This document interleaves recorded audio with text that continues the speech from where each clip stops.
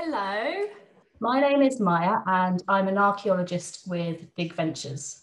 For those of you who haven't met us before, we are a team of archaeologists who are on a mission to connect people who love archaeology with opportunities to actually do archaeology, from online courses and events like this one, actual digs you can join for real.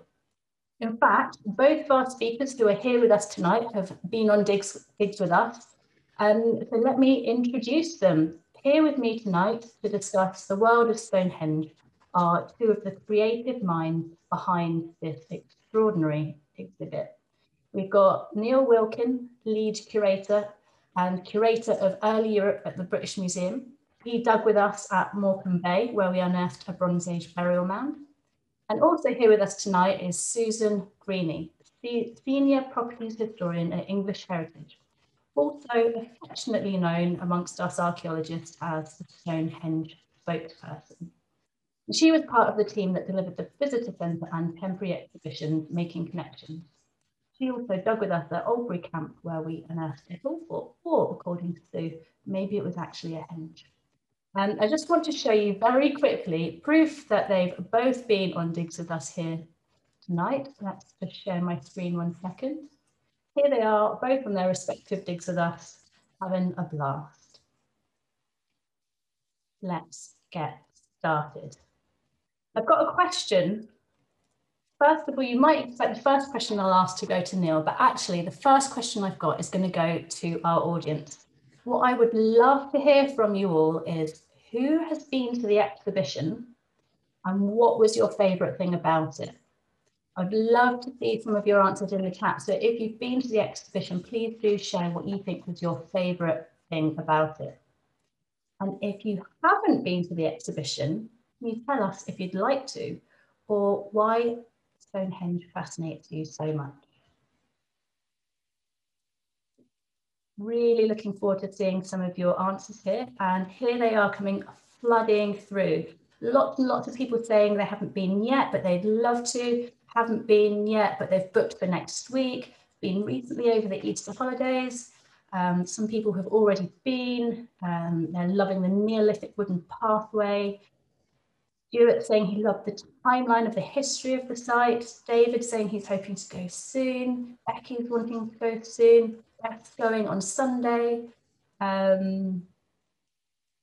Joe thinks learning more about the society around Stonehenge and the general culture of the time was fascinating. Gosh, there are so many wonderful answers coming through. Debbie thinks the rich range of artefacts, love the hand axes. Alice is saying she was invited to go on opening night.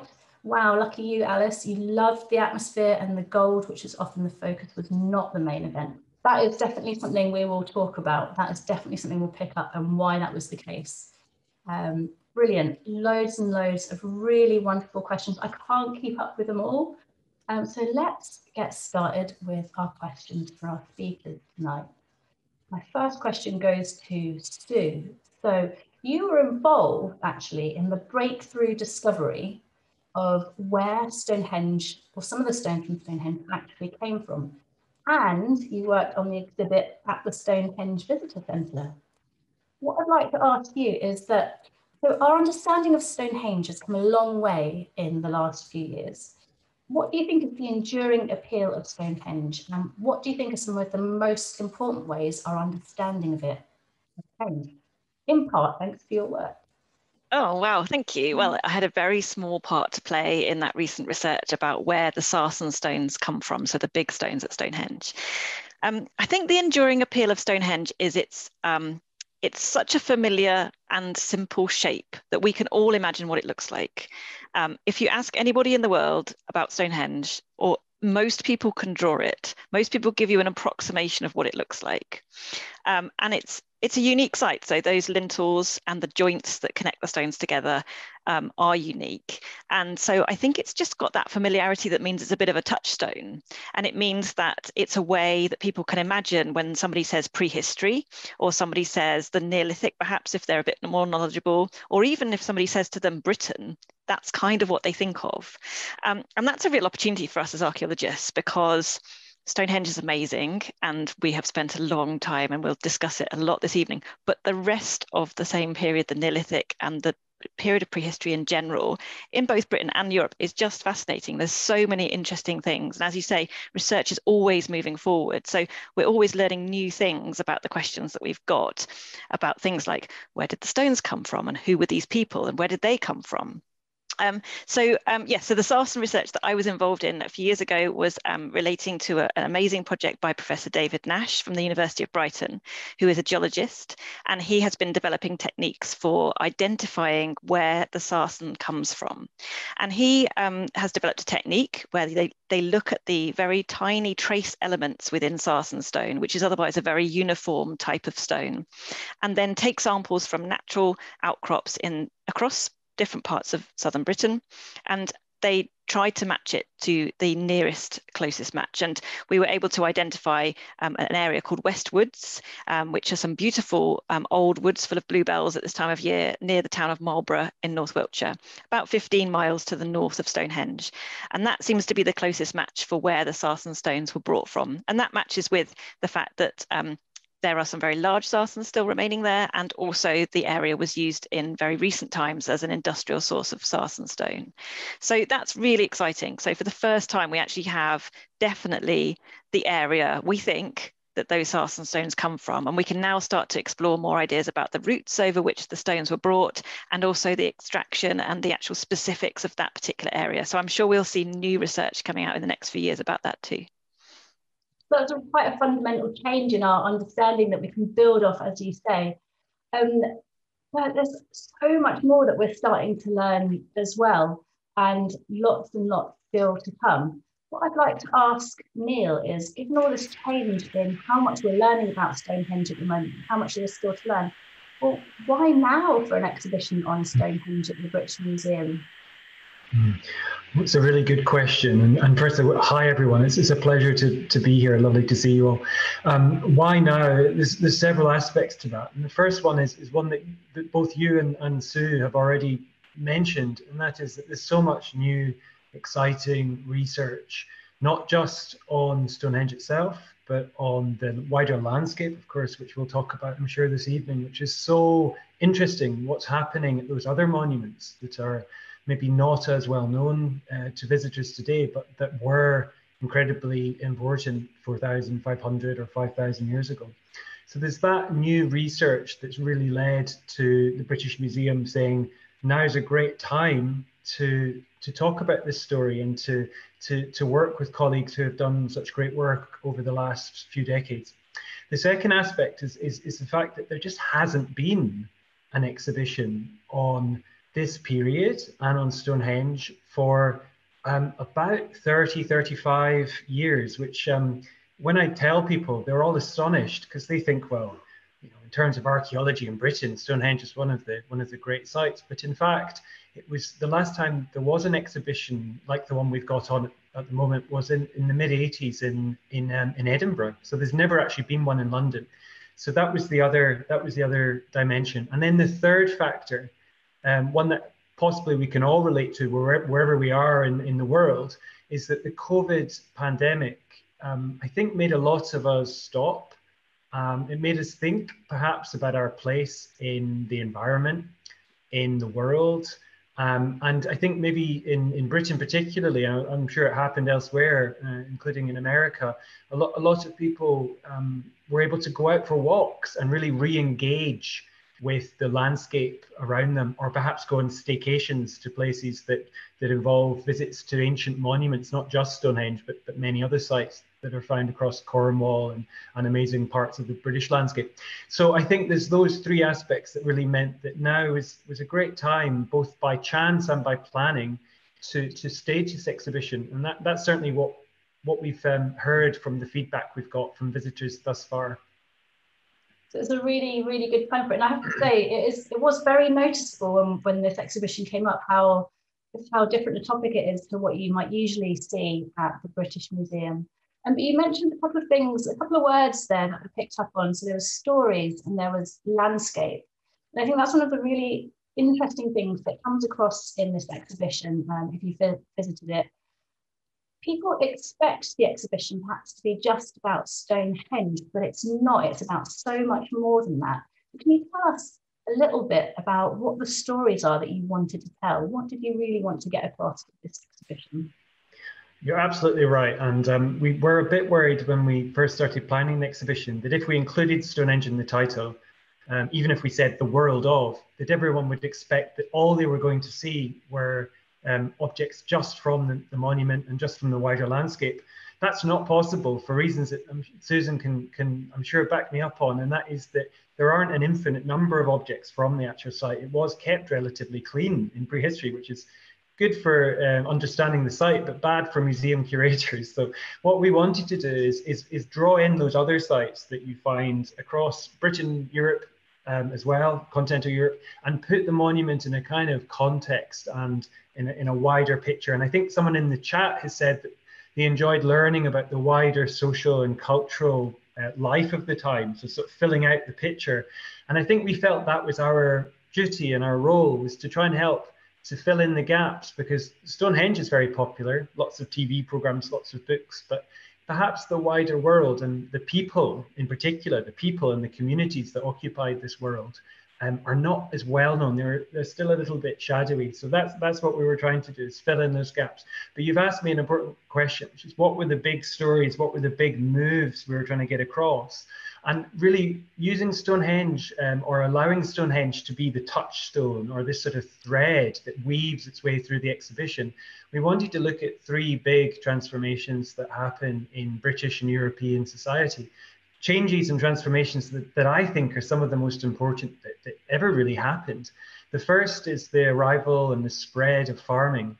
And to us, farming might be something that we take for granted, but as you know, it was a revolution in terms of how people lived, how they interacted with the landscape, their relationship with nature and the environment, attitudes to property and territory, and the very concept of building monuments comes out of this new farming way of life. So we wanted to explore that transformation to farming and the stories of people. We know now from ancient DNA, which I'm sure is something that is talked about in the other presentations that you've had. It's increasingly important in archaeology. So the ancient DNA is allowing us to see the movement of people and to put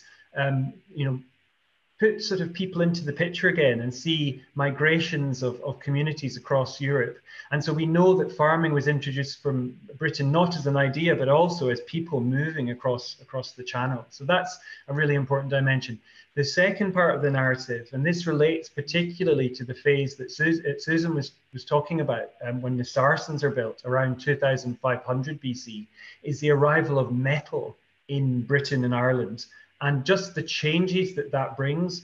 The changes are not sort of dry and economic changes. It's not a sort of economic revolution alone. It's also a social and a change in religion as well that happens again through the movement of a new group of people, some 1,500 years after the introduction of farming, the introduction of metalwork by a new people called the Beaker people, who I'm sure we can come back to. But they're a fascinating group of people coming into the country and bringing these new ideas, including metalwork. So we wanted to explore that and how it related to changes in the landscape in the Stonehenge region and beyond. So what was happening between the relationships between the people who were already building and occupying the landscape around Stonehenge and this arrival of a new group of people? What were the dynamics? And that's a very exciting and interesting period of time, something that Susan's done a lot of work on.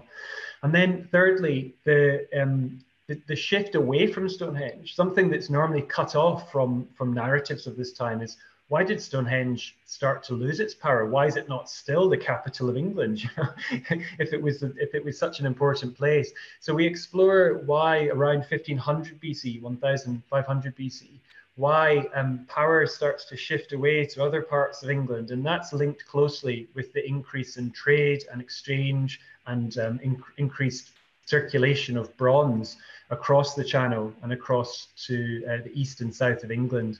So those are the three big moves that through the sort of through the more familiar structure and story of Stonehenge, we try to expand out on. And in amongst all of that, we try to bring as many people to the fore as possible. Something we realized early on is that as visitors to exhibitions, we relate to people. And that's why we like objects, I think, is because they're human and they help us to connect to people like us who lived in a very different world to us, but who nonetheless had the same hopes, desires, fears, and so on as we do.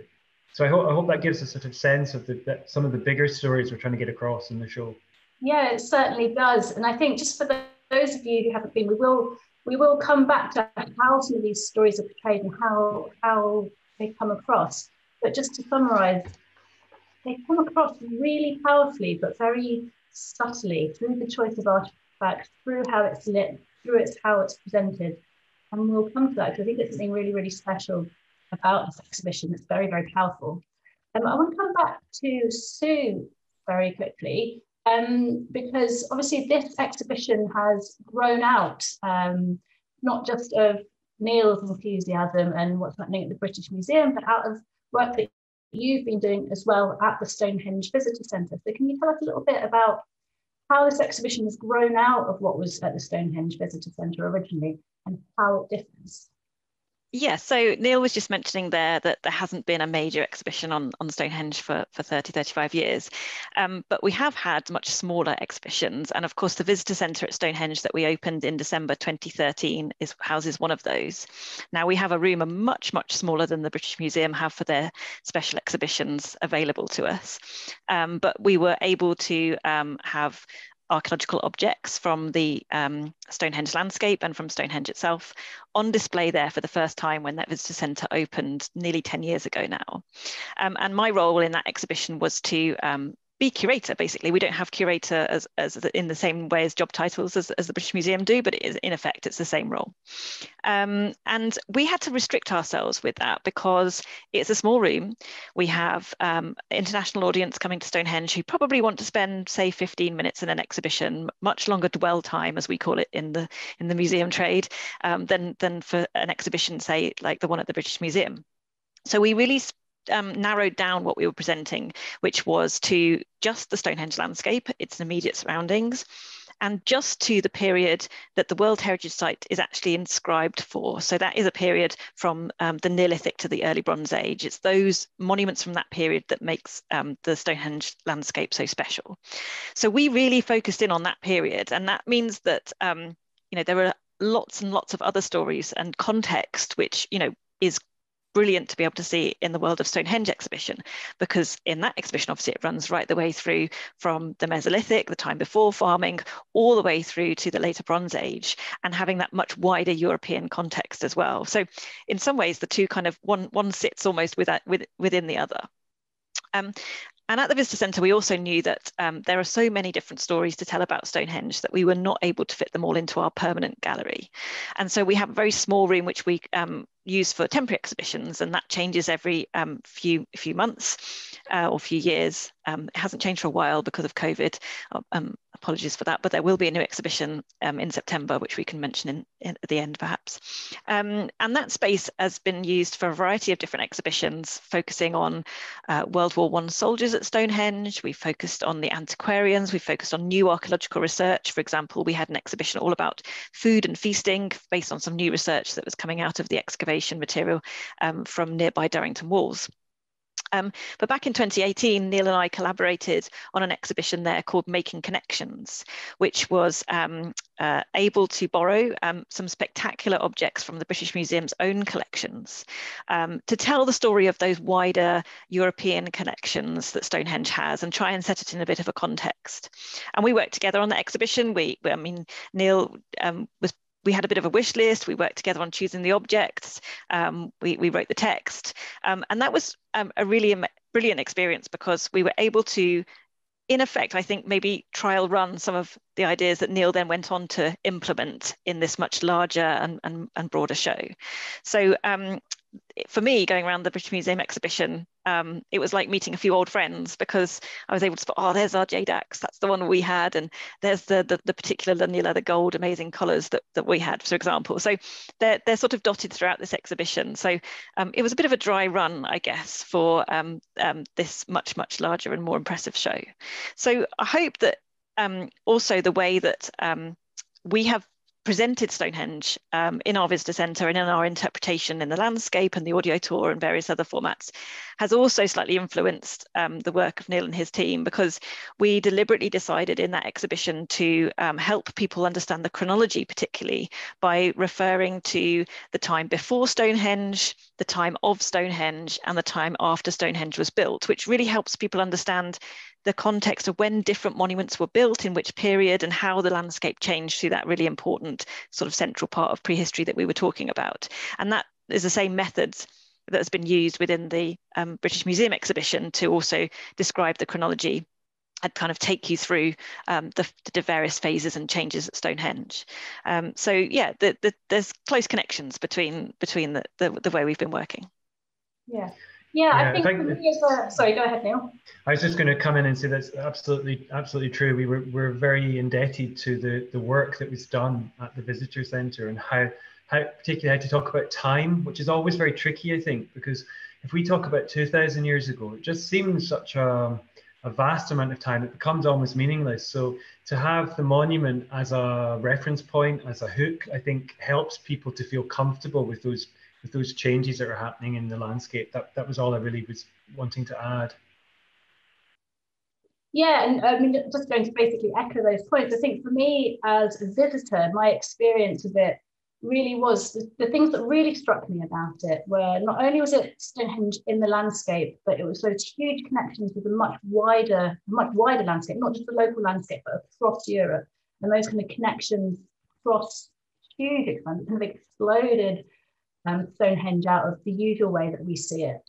And then the other thing was just how much it felt like you could absorb without having to read very much. I think there are a lot of exhibitions where you spend all of your time looking at the tiny little bits of text next to things, and somehow the way that you curated it enabled people to kind of walk around and absorb things on a much bigger scale. I think from the artifacts that you chose, the way that you lit them, as you say, the way that you explained the chronology was in quite a very simple but almost visual kind of way, before, during, and after. And it meant that people could really walk around and enjoy it and feel immersed in the world itself, and kind of get a much more sensory experience of everything that was happening. And I thought that was really, really wonderful, and quite a different approach to what you usually see in such big exhibitions anyway.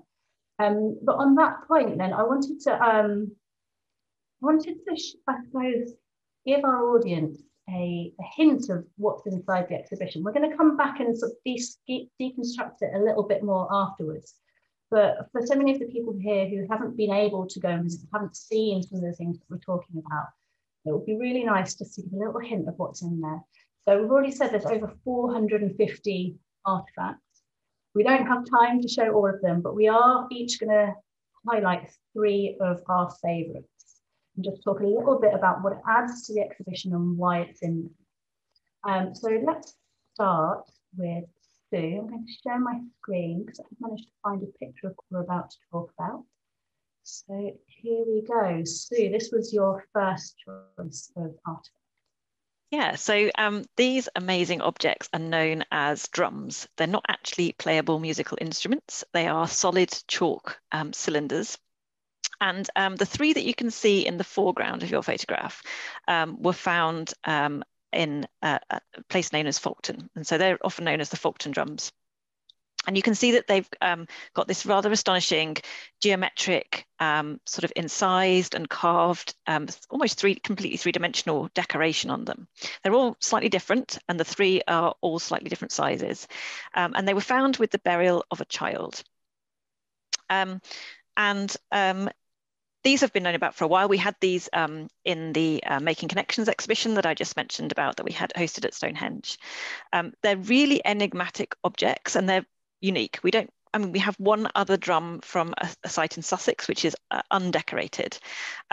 but they give a hint of the types of objects that we might well be missing from this period of prehistory, because the decoration on them is very, very similar to some of the decoration we see on pottery from this period, known as grooved ware pottery, an early phase of the grooved ware pottery. And it's quite likely that this decoration was used in textiles and in wooden objects and other things that we just obviously don't have surviving.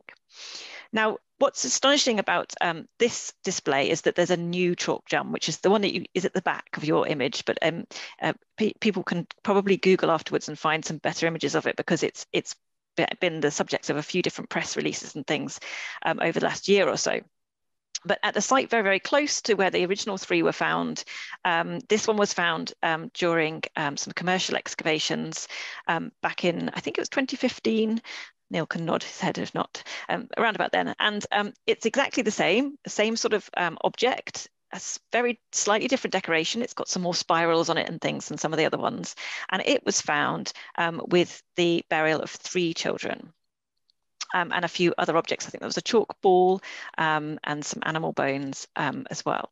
So now we've got another of these chalk drums, which is absolutely fascinating, because the first 3 were found with 1 burial, and the new one has been found with 3 children. So there's a nice kind of symmetry there. And what's really exciting about this new burial is we were able to get a radiocarbon date, hopefully the first of several, on one of the burials. And that shows that these drums were being made and deposited in these burials around about 3000 BC. So that's about 500 years or so before the Sarsen stones get put up at Stonehenge. But it's a really interesting period of kind of the middle Neolithic, when there's all kinds of different things happening in different parts of Britain and Ireland, which are kind of connected, but also very different to each other. So these are all from Yorkshire, I should have said. So yes, so that's, I mean, for me, I'd never seen the Burton Agnes one, the new one, before. So it's so exciting to be able to see it, and to see it right next to its comparators. You know, for this is an object for a prehistorian is just so exciting. And the decoration on them, you know, immediately, if you know your kind of Neolithic art, it brings to mind Passage Tomb art in Ireland, and it brings to mind grooved ware pottery decoration. And you just have to wonder, what on earth were these things? I should mention that a couple of them, I think the one that you've got in the foreground there, you can probably just about see on the left-hand side, it's got this very distinctive eyebrow motif. And the eyebrow motif is this very simple kind of little kind of joined eyebrows with dots for eyes, which we also find on some of the amazing megalithic tombs up in Orkney. This tiny little motif sort of links these objects with people and practices much, much further afield up in Orkney. And it's fantastic to see that, because figurative art, and there are a couple of examples in the exhibition, but actually depicting people and faces and character, you know, actual almost, and also applies to sort of animals and things. The art from this period is pretty much abstract. We really don't have that many examples where we can actually say, oh, look, someone has made a face, or they've depicted a human figure. So again, that's really exciting to kind of understand more about these art styles and the decoration. Stunning, really, really stunning. And there's, yeah, lots of people commenting in the chat of like how striking they are. So onto your next favourite artefact from the exhibition. I hope I've got the right image here for you. Oh, yes. So Grimes Graves, if you haven't heard of the site, is a Neolithic flint mine in East Anglia, just on the borders of Norfolk and Suffolk. And it's another site that English Heritage, who I work for, have the privilege of looking after and opening up to the public.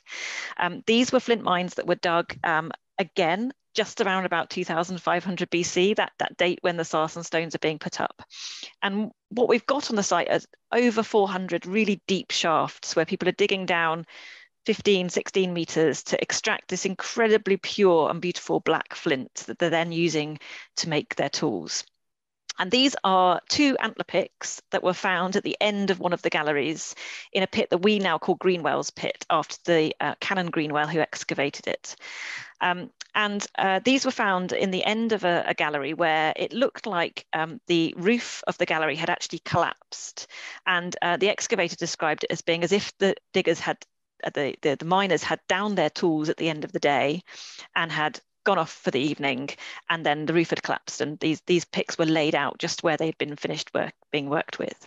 And they were found with that tiny little skull in the middle, which is a bird's skull. It's a skull of a bird called a phalarope, which is a wading bird, a coastal bird, which Grimesgroves is not anywhere near the coast, so it must have been kept and brought to the site.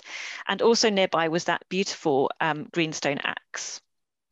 And so this gives us a hint that that not everything down these mines was a practical consideration, that people were taking what looked like to be offerings or special objects that were then left in the mines. We kind of have a fairly good understanding that people in this period had quite complex beliefs related to the underworld and related to extracting all kinds of objects and artifacts and materials from under the ground. And so it gives us a hint of some of those sort of more spiritual beliefs about the fact that they were taking material from deep below ground and that they had to give something back. The other fascinating thing about these antler picks is because of the chalk, the wet sort of chalk that the miners were digging with, they actually have preserved on them the fingerprints of the miners who were using them, which is just such a real kind of immediate connection to the people that were using these antler picks 4,500 years ago. So I think these are really special. I mean, that literally sends shivers up my spine when I think about it. It's incredible. So I couldn't find a picture of your third choice, but you did say the other thing that you really love was the flagstones pot. So could you describe it for us and tell us why you think it's such a wonderful thing to include in it? I'm not surprised you didn't find a photograph of it because it's not very well known. So the flagstones pot is a little dish about that big, and it's like a little flat pot, a little dish basically, like you would maybe have like a little soap dish almost. And it's made of quite dark clay, and it's from a site called Flagstones, which is underneath the Dorchester bypass in Dorset in southern England. And this is a site that is a sort of early henge monument, and it's almost exactly the same as the earliest phase of Stonehenge. So the henge earthwork around the monument of Stonehenge is the earliest part of the site and was probably dug out about 500 or so years before the sarsen stones were put up in the middle. And Flagstones is a really similar circular monument, and it's used for cremation burials and inhumation burials very similarly to Stonehenge. And this little dish was found in the garden of the house next door. And I'm pretty 100% sure it comes from Flagstones, because at Stonehenge we also have one of these little dishes. And the decoration on this dish is very similar a little bit to the chalk drums that we just looked at. It's got this kind of crisscross corded sort of decoration, which we also see on grooveware pottery from this early period. And a very, very similar, though slightly more crude one and smaller one was found at Stonehenge, accompanying one of the cremations at Stonehenge. So it sort of links the two sites together. It suggests that there's very similar rituals and burial rites potentially happening between the two areas. And the decoration on it links it to that grooveware pottery. So we're talking about pottery that's being made in Orkney, that's getting found in the Stonehenge landscape, and this dish is from Dorset. So it shows those connections over really long distances as well. We don't know what it was for. People describe it sometimes as a kind of chafing dish or something you would put maybe oils or embers into, but we honestly, we don't really know what they're for. They look like potentially there could have been suspended, but yeah, your guess is probably as good as mine as to what it was for. It's fascinating to make those little connections between the sites. It's really something that can draw the whole exhibition together, I think. So we are 447 artefacts left to look at. Neil, which three are you going to choose to show us? Wow, I have a secret to tell you, and that is that I only told my managers that we had 450 objects. We've actually got a lot more than that. I just didn't want them to know how many we had, but there are a huge number to choose from, and it's incredibly difficult to pick the ones that you want to talk about. But I think the first one that really kind of catches my breath and takes it away is at the beginning of the first part of the exhibition. When you walk in and you turn to your left, you see this display of three absolutely beautiful jadeite axes. And I don't know if any of the viewers have ever seen a jadeite axe, but this is a type of amazing rock that's only found in certain locations across Europe. Here we go. There's 4 of them, not 3. I beg your pardon. And in this case, recent analysis by a husband and wife team in France, the Petriquans, has been able to source the jadeite that was actually being used by communities right across Europe, or being sourced, I should say, by communities right across Europe to the northern Italian Alps. So amazingly, at a period about 6,000 years ago, when farming was first coming into Britain, it's not just animals that are crossing the channel, not just the sort of functional everyday aspects of farming, but it's also these symbols of the farming way of life, the jade axes that have been passed down and moved across these really elaborate trade networks across Europe into these new frontiers that farming's moving into.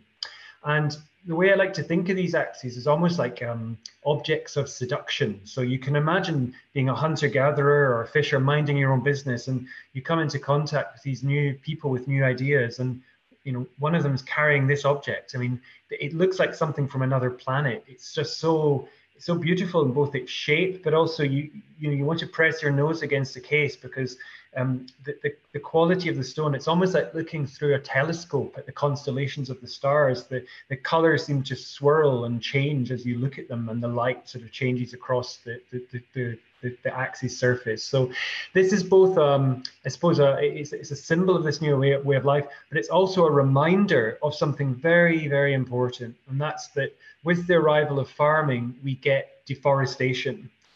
We've had deforestation before. Hunter-gatherers are known to clear land, particularly in hunting practices. But the scale in which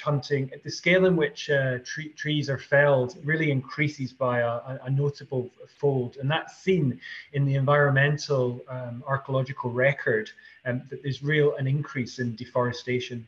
So this is also quite a poignant moment. This is the beginning of the transformation of the European and then British landscape, becoming much more, like it is today, I suppose. It's the beginning of that process to a landscape that's really only now being reversed in some ways, as people push to plant more trees and to foster those ancient woodlands and bring them back. So it felt like a very topical, timely moment to talk about when this period of deforestation started, and to talk about the axe as a symbol of that new way of life. And in the exhibition, we've actually got 98 or 100 axes on the wall, vertically mounted, to try and give people an impression that this really is a major shift in people's behavior and people's interactions with the environment. And in front of those 100 axes, one for each generation of the Neolithic, of this new farming way of life before the introduction of farming, in front of those 100 axes, we have a single elm leaf that fell at an archaeological site in the north of England, just at the kind of first contact moment between hunter-gatherers and farmers, at a site called Windy Harbour up near Carlisle. So this is a single leaf, and to my mind, and what a lot of visitors have said to me is that what it seems to represent is that sort of fragility of nature in the face of this change of agriculture, this change of that's our leaf, a change to a new way of life.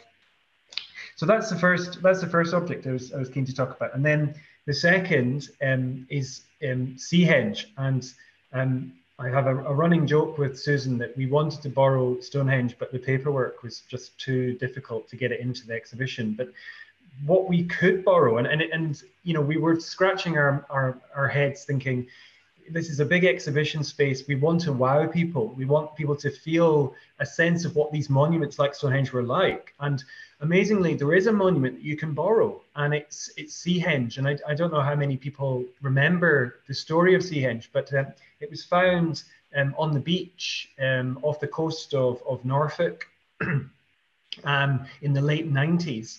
And it was recognized as an ancient monument, but the process of understanding and studying it is really a fascinating one. And I really recommend Francis Pryor's book on Seahenge, which tells the story of how the excavators had to really battle to preserve and protect and excavate this timber circle. So what it was is essentially a timber oval, an oval rather than a perfect circle of oak posts. And they were raised on a salt marsh between land and sea. And the reason we still have them is because the sea level rose and the peat grew, and the timbers, amazingly, much like sort of Mary Rose, if anyone remembers that ship, the Tudor ship, were protected by the sea level rise for archaeologists to discover 4,000 years later. So we have some of the key elements of this timber circle within the exhibition, and I hope it gives a sense of how important circles, not just of stone, but of timber were. And you know, in the Stonehenge landscape, we know now that timber monuments like Woodhenge and the ones that were built at Darrington Walls were as important really as the stone monuments in the landscape. It's just that they don't preserve, or they don't survive as well. So it's been great to bring a timber monument to remind people that there were other really critical materials that had symbolic power to people in this period.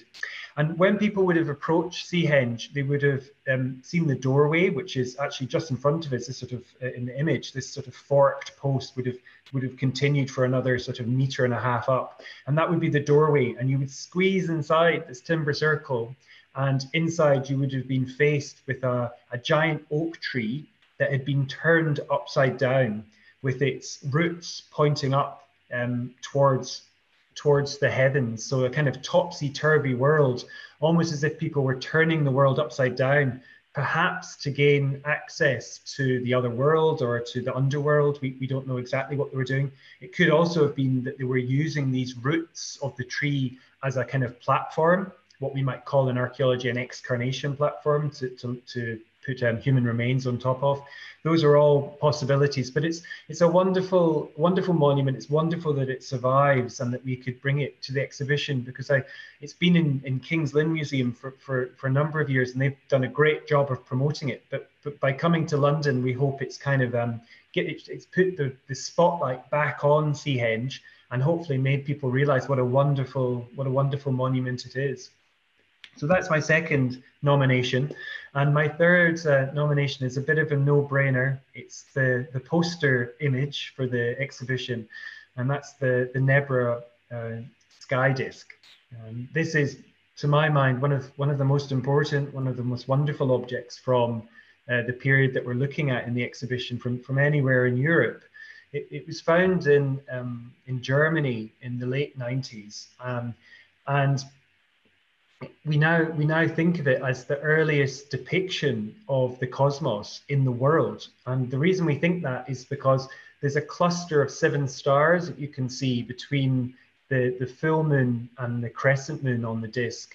That cluster of 7 stars is very likely the Pleiades cluster, which is known amongst communities around the world as the calendar stars. So their appearance and disappearance in the night sky at different times of the year is often used by farming communities as a marker for key moments in the agricultural cycle. So the planting of your seeds and your crops, and the harvesting of your crops. So they play an absolutely fundamental role.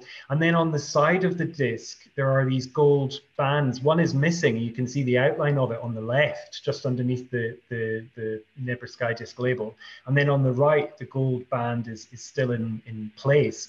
And when you measure the angle that these bands create on the side of the disc, it's about 83 to 84 degrees, which is exactly the range at which the sun rises and sets on the horizon at this point in Germany, at Nebra, where the disc was buried.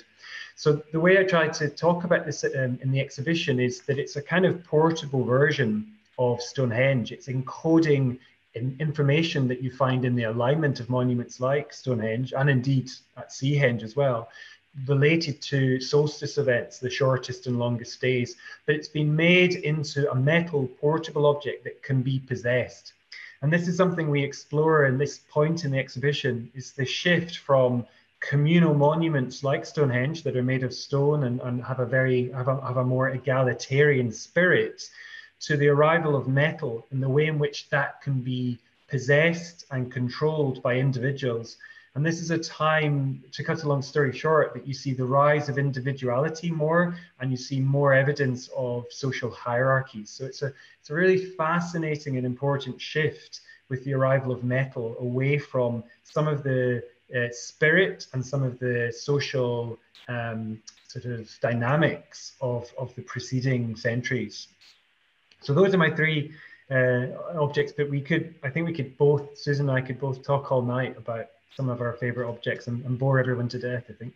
Yeah, I think we all can too. And judging from everyone's responses earlier when we asked people about their favourite thing about the exhibition, I mean, there's just so many wonderful, wonderful things to choose from. The one thing I should have said about the Nebra disc, I'm very sorry, is that the gold is very likely from Cornwall. So it's really nice to have that link. So the disc is almost, it's come back to Britain in some senses. It's the first time it's been shown here, and it's making that journey back along the routes that the gold took 3,600 years ago. That was a point I should have made. There are so many wonderful connections to make. And on that note, I couldn't resist picking out a couple myself as well to share a couple of my favourites, some of which really speak to the points that you made. The first one that I just wanted to show to people, which I'm sure lots of people will know about these figurines, but I just absolutely love these guys every time I see them. And I think the reason why I wanted to just show people that they were part of the exhibition is, I mean, we've talked about farming and the landscape and metal, and you have touched on why it's really, really important to include wood. But I thought it was really lovely to see sailors and maritime travel and boats included in the exhibition as well. And it wasn't only with these figurines, but there were models of boats and depictions of boats, and it all just speaks to the fact that Stonehenge wasn't just this one isolated place. This was part of a world that was connected by land and by sea. And I think these guys are just fantastic. I mean, everyone loves them because they're charming, they're kind of slightly creepy, and they've got detachable parts that, suggest maybe their identities are either somewhat fluid, or maybe they can transcend our fixed ideas about gender today. So I think they're really interesting in their own right, but because they show us that kind of maritime side to things as well, I think they're wonderful, really wonderful to include. And one of the others that I wanted just to bring up quickly as well is a piece that comes from the Italian Alps. And again, I thought this was worth just pointing out to people that they can see this, because again, I think when we think about Stonehenge, we don't necessarily get a huge amount of time to think about the art and the artistry that goes with it. And I think one of the things that this exhibition did so well was to show that off, whether it is in how beautiful the jadeite axes are and what kind of skill and craftsmanship those took to create, but then also the kind of common motifs, again, that we've mentioned that keep cropping up on different types of artifacts from different sites.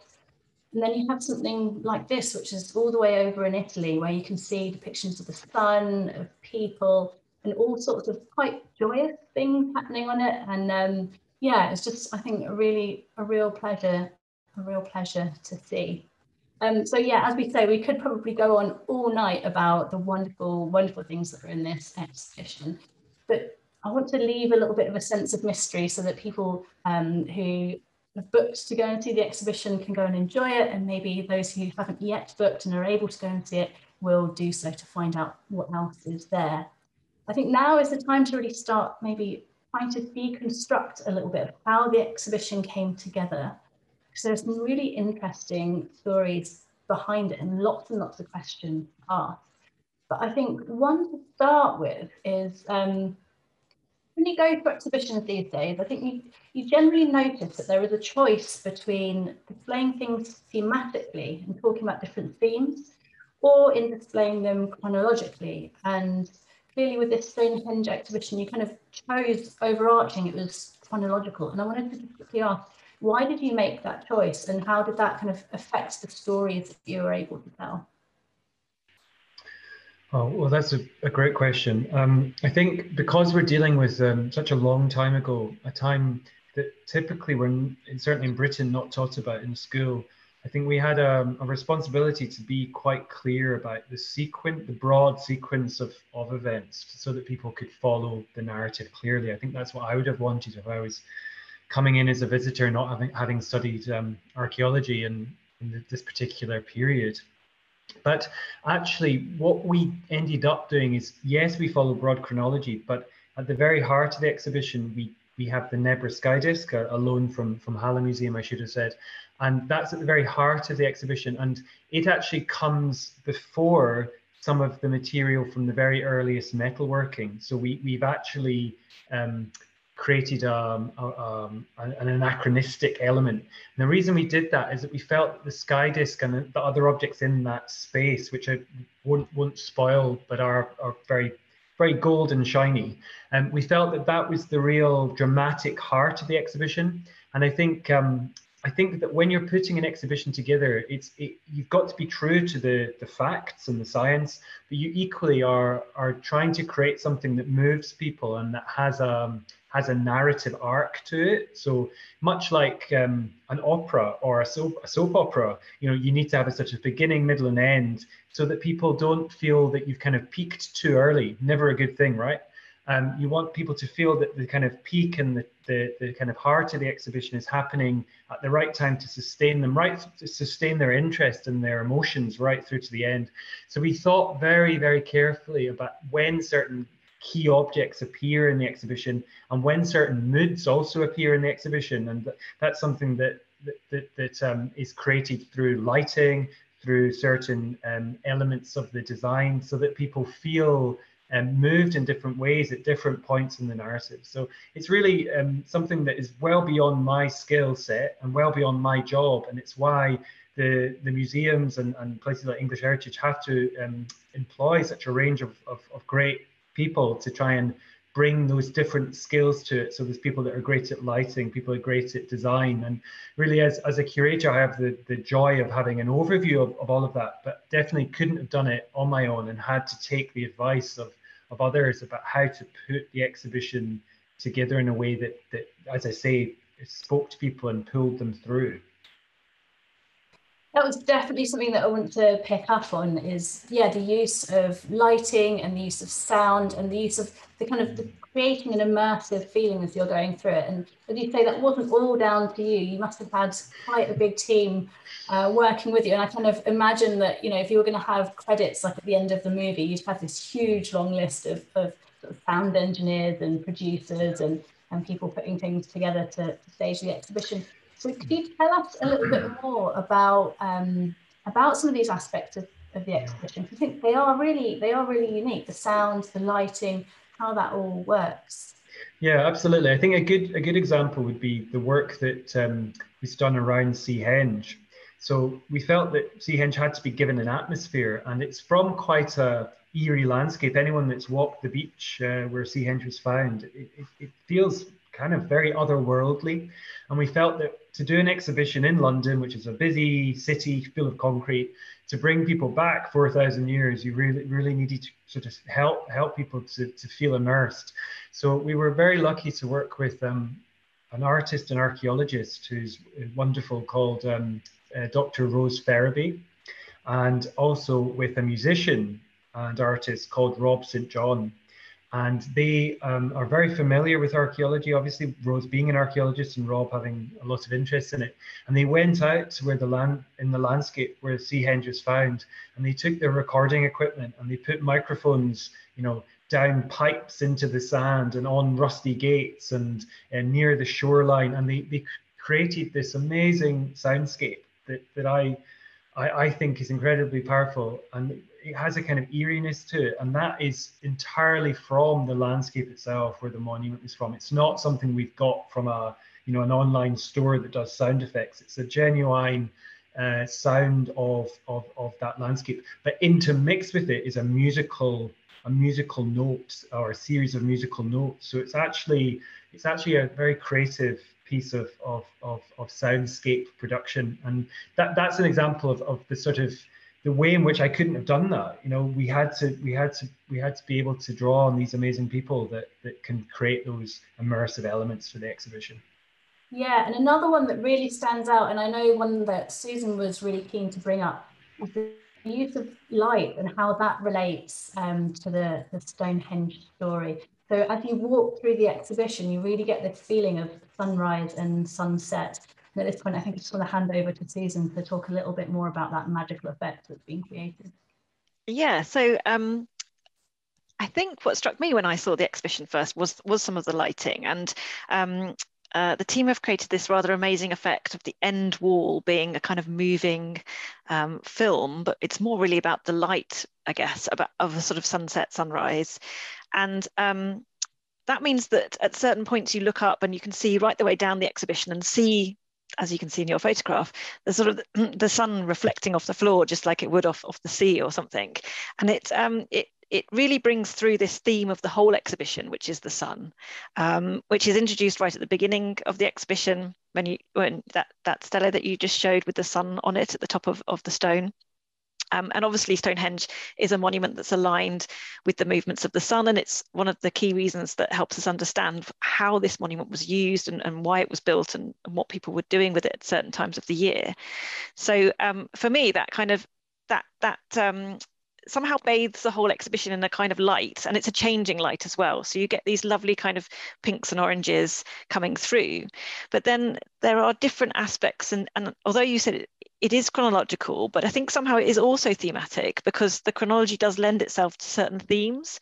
So in the Mesolithic era, for example, there's a soundscape of nature and birdsong and sort of chopping a tree and sort of all kinds of different sounds that make you feel like you're in a forest, and the lighting there does exactly the same. It's sort of dappled, and so it's quite different to other parts of the exhibition where, for example, the Nebra Sky Disc is, where it's much more black and there's an amazing array of stars, and you feel like you're thinking about the sky and astronomy in the nighttime much more. So, I mean, I think those were done incredibly well. And although we said at the beginning that, some of the aspects of the exhibition took inspiration from some of the things we've done in the Stonehenge Visitor Centre, conversely, we're looking at what's been done and thinking, right, what we're doing next at Stonehenge, and some of the ideas was certainly kind of sparking interesting thoughts about what we can do at the visitor centre next. So I think the lighting has been done really, really cleverly, and I think it's not something that every visitor will notice, but it gives that, as you said, that immersive sense and that kind of emotional kind of feeling as you walk through the exhibition space. Yeah. I am aware that we are sort of running out of time, but I hope people won't mind if we continue for another 10 or 15 minutes, because we do have some really great questions left still to ask and some questions from the audience. So I think it might be worth asking then, what isn't in the exhibition, and how did things that happened in the world around us, how did that affect what went in and what didn't? So Neil, would you like to start with what isn't in the exhibition? Yeah, it seems still painful, still difficult to talk about. No, not really. We've been incredibly lucky that we were able to get almost everything that we set our hearts on, and that's thanks to the fact that so many museums around the country and around Europe have been incredibly supportive, and we owe everything to them. But there were some things that just were too big or not possible to move out of their permanent homes. One is actually the central stump of Stonehenge, and it just proved we were beaten in a way that our sort of Bronze Age ancestors weren't. We couldn't move the central stump out of Lynn Museum. So if you want to see that, you must go to King's Lynn, and actually that's quite nice, because what it means is people can come to London and see what we've put on, and then they can go to King's Lynn and see the central stump of Stonehenge. So I think that was one of the main things. It just proved impossible, but we were really lucky, and COVID was obviously raging at the time that we were planning this exhibition. And I think you'll all remember at Christmas time, recent Christmas past, things didn't look particularly good. There was the new Omicron variant that made things very uncertain, and several lenders were saying, we're not sure we can, because of the virus, we want to bring the objects, but we're not sure we can. So our Christmas was one of sort of biting our fingernails, and we were just so grateful in January when it became clear that we could get those loans in. So in some ways, I still see the exhibition as a bit of a miracle that we actually were able to stage it and able to open it with all the objects in place. Yeah, it must have really affected sort of what went into the exhibition. And I think, again, one of the things that really stood out, going back to what is in it, is the use of organic materials, and we touched on it earlier. But Susan, there was something that you obviously felt was rather missing from the exhibition as well. Well, it's not a criticism, it's just that you know, one of the most amazing things about this period is the monuments. And although Stonehenge is absolutely fantastic to have it there in the centre of the exhibition, there is something about seeing some of those landscapes, seeing the original location about where some of these monuments stood, being able to go and have a look at Langdale and wonder how on earth they got up there and quarried axes from them, visiting, you know, major henge monuments in Yorkshire, for example, or seeing some of the stone circles on Orkney.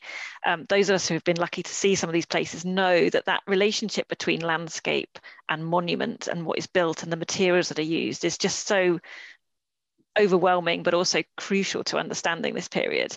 And it's just one of those things, you know, it's an exhibition in a box in London, and that's how it, and of course it's an amazing array of objects, and I was so thrilled to be able to visit it several times already, and I hope to go back again soon. But I would also say there's another bit of the story, and that's the monuments. And in some ways, in some of the periods, particularly I would say, and maybe in the early Neolithic and the late Neolithic, and a little bit in the early Bronze Age too, a lot of people's energy and time and effort was going into building massive monuments, or even smaller, but still quite time-consuming smaller monuments. So the sense of that almost sorts of balances out when you've got some of these more amazing objects, and how the two kind of fit together. And so, yeah, I would encourage people to not only go and visit the exhibition, but come and see Stonehenge as well, and also go and visit some of those amazing other monuments.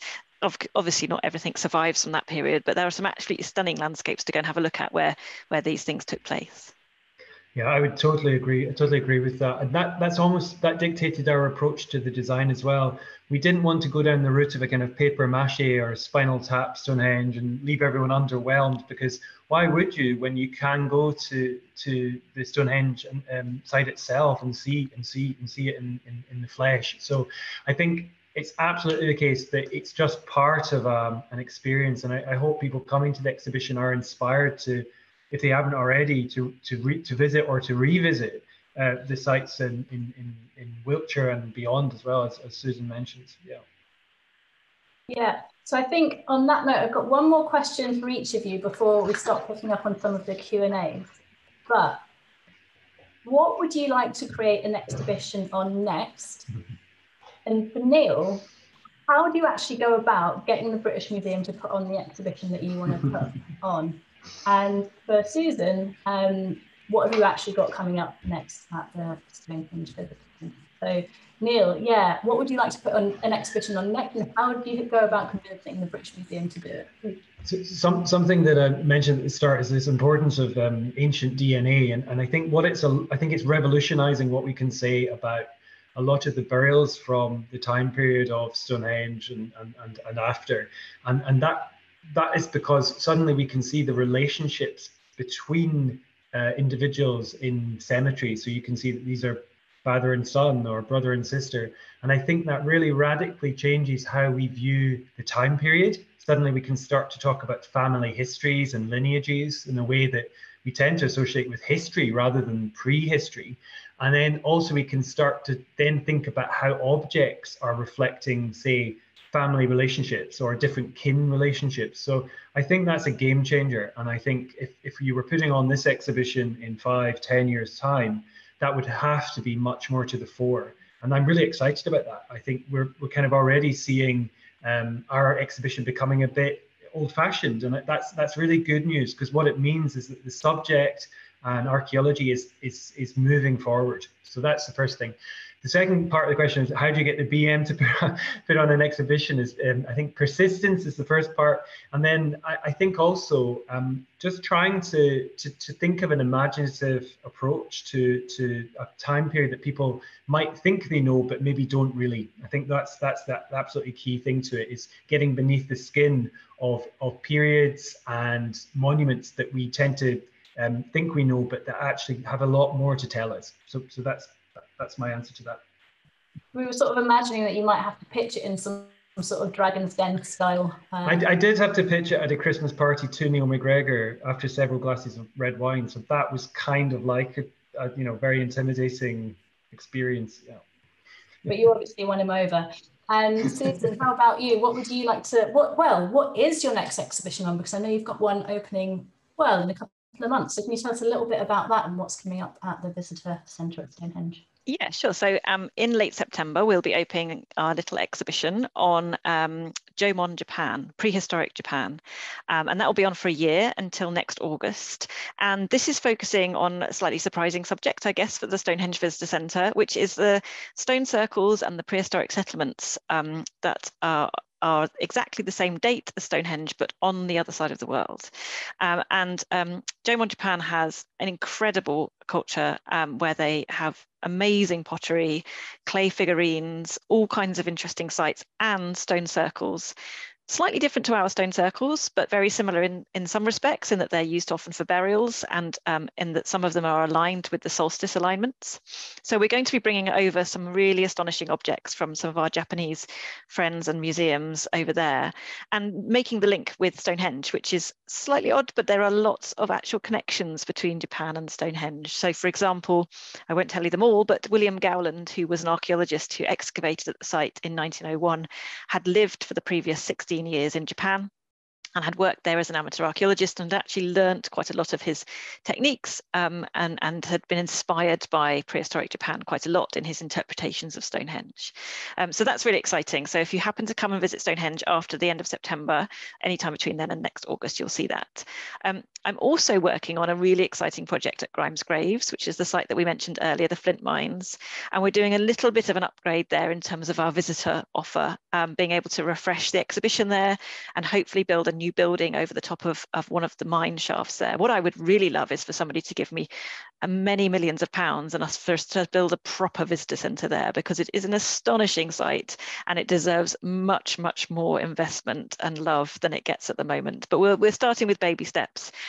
So again, with Grimes Graves, if you're planning to visit, come after next March and you might see a much more upgraded and better site. Sounds fantastic, and I think I'll already start making some travel plans, as I'm sure lots of people in the audience will. Okay, so I think we've got a couple of minutes left for some audience Q&As. We've had a couple that were submitted earlier by our subscribers, so I'm going to start with that. So Simon has asked, what is the single biggest outstanding question for you about Stonehenge that you'd like to answer if you could? Who'd like to go first? Shall I go first? I'd like to know how society was organised. I want to know how it was actually done, because the actual dragging the stones and all that kind of stuff, okay, that's fairly interesting, but it's the how do you persuade and motivate all of those people to take part in such a building project, and who came up with the idea and who was in charge. I would love to know how people related to each other, how society was organised, how people decided to travel and take part in this major building project. And I'm not, although lots of our questions are being answered and we're finding out new things all of the time, there are some things that are really difficult to get at for that period. And it's particularly annoying that they didn't bury their dead in ways that are very visible to us as archaeologists in that particular period. So we don't really have some of the evidence that we might otherwise have from skeletal remains or from burials. But yeah, that would be my big question. If I had a time machine, I could go back, I'd be really interested to see how it was done and who was in charge and how everyone was working together. And how about you, Neil? I think I would like to know about the connections that people, we talk about connections between, say, Orkney and Stonehenge. I'd like to know how that played out in people's lived experience. Was it the case that many people were actually making journeys, pilgrimages between these sites, or was that quite rare?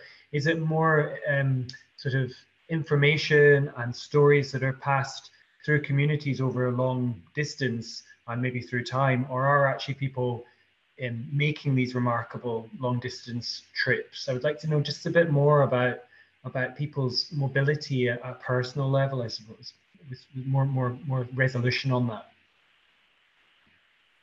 And well, James has asked quite an esoteric but very current question.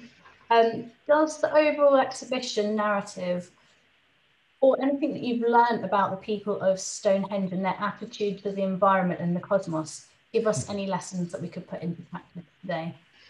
That's a good one. I mean, I certainly learned lessons during the exhibition, and one was, I think I came into it with a bit of an attitude that farmers were chainsaw wielding maniacs who start this terrible decline that we're still living with, but actually that's not what my colleagues who are more educated think, and what they're able to show is that farmers were actually very minded to manage quite carefully the woodland resource. So they're doing things like coppicing the wood, which is something that gives you building materials, but can only be done for the next generation. So it's something where you're kind of thinking about the future. So I think I learned that yeah, people at this time are more careful, more minded, and more generous in how they relate to the woodland environment than I had assumed, and certainly some of us have been in recent generations.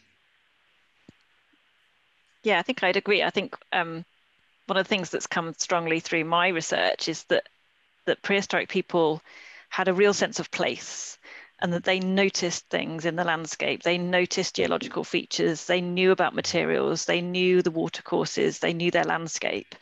And I think that connection to an understanding of how their actions affected the landscape, and where they could find the resources, and how they navigated around that landscape, are things that we've just completely lost as kind of, at least in 21st century Western Europe. And so yeah, I think there's lots we could learn from the lifestyle and the attention that people paid to their landscape and to their environment. And so yeah, I guess I'd like to think that's one aspect we could learn from in terms of prehistory. The other is just that sense of communal projects. I mean, if you tried to build Stonehenge today, there would be a lot of project management and health and safety and all kinds of other things, but just persuading that many people to get together and work communally on a project, I'm not sure we could do it now. And that's just, that sense of working together for a common purpose and achieving things that are absolutely incredible, and we still look at Stonehenge and think it's amazing today. So yeah, that sense of being able to work as a community, we'll have some of what they've got, I think. Yeah, it would be really great to understand what was at the heart of it all, what was motivating them to build things like that. Someone has also asked, is there any chance that this could possibly be made into a travelling exhibition, particularly to his hometown in the USA? We've got unfortunately, we have no plans to tour the exhibition, and that's because it's so reliant on so many different lenders who really need and want the objects back in their museum collection. So while we looked at it, there's just no possibility of that. But although the British Museum can't tour alone, I think there are several other touring loans that people like Mike Parker Pearson have been involved in, that either have toured in the States or maybe continuing to do so. But I'm afraid I don't, unless Susan knows, I don't really have the details of the venues or the timescale for those touring loans. But yeah, I don't have the details, but I know that there's a current exhibition currently on in Germany. I think it's at Herne. And there is a touring exhibition. It's either been to America or it will come to. So do keep an eye out, because you never know when things are coming to you more locally. Yeah, I think it's really fantastic to see how much this exhibition is inspiring people, even if they haven't been able to get there.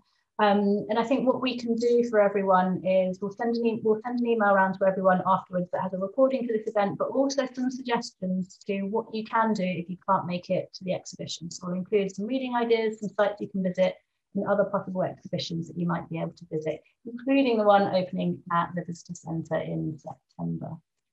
So it is now almost 7:20, and we have run well over our time, but thank you to all of you who have stuck with us throughout. It's been really wonderful to be here, and I'm just sorry that we couldn't answer more of your questions in the time. I know I still had loads lined up that we didn't get through. But before we go, I think it would be great if we can highlight just a couple of other things that are coming up at Dig Ventures. So it would be wonderful to see some of you all at some of our next events, including a virtual tour of Glengarnock Castle, which will be excavating over the next few weeks, and how to draw a medieval castle as well. We also have literally 100 events coming up in the Black Country at the moment as part of Made in Smethwick, which focuses on industrial history, and also an archaeological field tour at Salton Hall in July.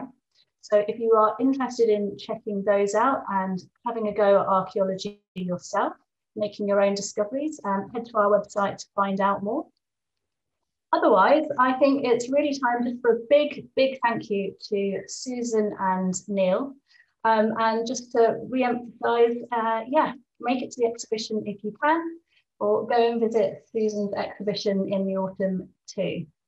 If there's anything else you'd like to share or say before we head off, Susan and Neil, then now's your chance. Well, thank you very much. It's been really enjoyable, as ever.